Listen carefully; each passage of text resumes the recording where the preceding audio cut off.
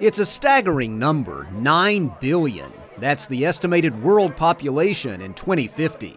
And perhaps most daunting here, how will we feed that many people? Tennessee farmers will have to do their part.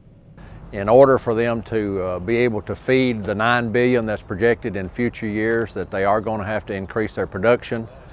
And the way they're going to have to do that, of course, is to fine-tune their technology. With 1/3 more mouths to feed, its estimated agricultural production will have to increase by nearly 2/3 in 2050. Acreage will be at a premium in the future as cropland becomes housing. So growing more food will depend on increasing crop yields as opposed to farming more acres. We try to continue to learn, increase our production, embrace the new technologies, build partnerships with different companies. Dyer County farmer David Nichols has traveled to China representing Tennessee soybean growers. He's seen firsthand the explosion of population in that nation and takes seriously the issue of the world's future food supply.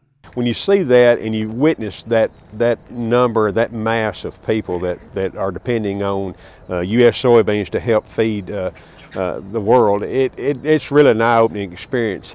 We now have 7 billion people on the planet, and nearly 1 billion are hungry. We will have to grow more crops in the future, but we also have to address extreme poverty. As a matter of fact, a lot of the problems that we've had with hunger worldwide these last few years has been because of unable to purchase the food. UT Ag economist Dr. Darrell Ray says to feed the world in 2050, we must train a generation of agricultural experts as well as farmers, here and in countries around the globe. Agribusiness is going to be a big business in the future, and it's just a matter of how long it takes to get to a particular level. In some countries it'll take longer than others, but it's still going to be there.